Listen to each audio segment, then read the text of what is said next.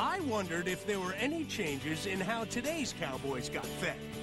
So I headed north to visit Runamuk Ranch, just outside of Billings, Montana.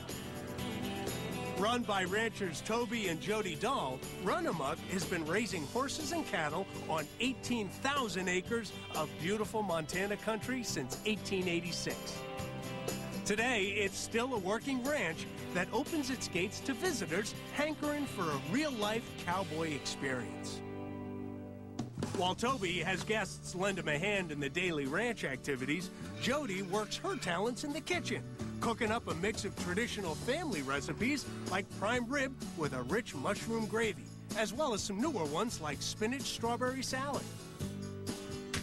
Guest cowboys can start their days off with traditional fare like scrambled eggs, bacon, and fried potatoes, or for the more health-conscious cowboys, fresh fruit, yogurt, and some homemade granola.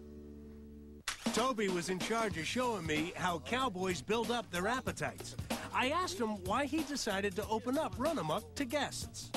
We wanted to show people how we live and our way of life. Yeah. We kind of feel like the traditional cattle ranch is disappearing. Right. And this is a way just to educate everyone on how we live. First up, picking our horses for the day. Hank is his name? Hank. Hank, you and I are going to get to know each other. Meanwhile, back at the ranch house, Jody seasoned a pot roast with onion soup mix and a variety of secret spices. It would cook until tender at a very low temperature for 5 hours. Ready and waiting was a monster cut of prime rib, stuffed with garlic and seasoned with fresh rosemary and basil. Using the juices from the pot roast, she made a creamy mushroom sauce thickened with milk and sour cream. All the beef Jody uses is high-quality De Brucker Charlet beef, direct from her family's ranch. Out in the stable, I climbed up on Hank and was ready to go. Yeah, this feels right up here. Like you were born there? Yeah, like I'm some other guy. On the range. Thinking about things. All right, let's eat. Can we eat yet? Nope. Okay. After a couple of riding lessons, Oh, he does turn, doesn't he? we were ready to head out and round up some cattle for the day. Next, we separated the bulls from the steer. This was easier said than done, but I got the hang of it. Good. Yeehaw! Let's do it again. No, let's eat. No, let's do it again. I can't make up my mind. I love this place. Come on. While we finished up, Jody put the finishing touches on our feast and made a traditional cowboy favorite, vinegar pie. This recipe dates back to the 1800s.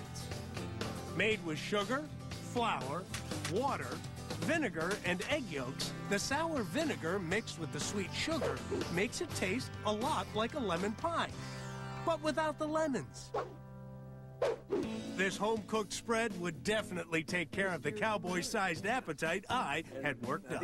Now, this looks wonderful. Now, what's the one on the bottom, Jody? That's the prime rib. So you made prime rib, too? Yes. Wow.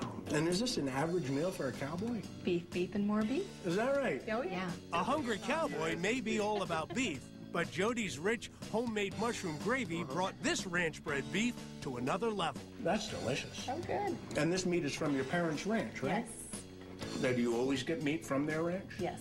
Why do you only go to your parents' ranch? Because I know specifically what I'm getting, and I know the quality that I'm getting. From the prime rib to the rib steaks, the hard work had paid off. This was ranch grub at its finest.